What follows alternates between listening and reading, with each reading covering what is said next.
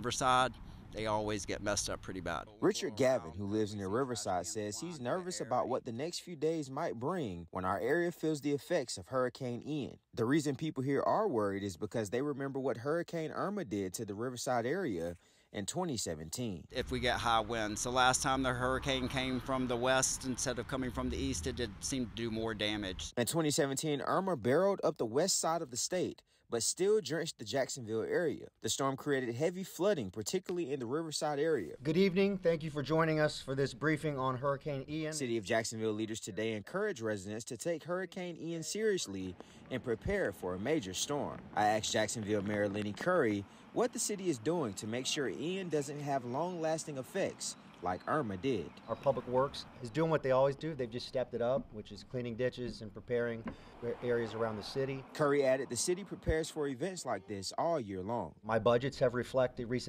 reflected resiliency and preparation for this type of an event. There's only certain measures that you can take. I spoke with Jordan Heldman, who says people should never take hurricanes lightly. You should definitely take everything on this aspect seriously because it's unpredictable and you know it happens fast. He adds when storms like this comes his way, it always concerns him. I have family members out here, I have people out here and stuff that I care about. So it's like they're a lot closer to it than I am. So that's really my main concern.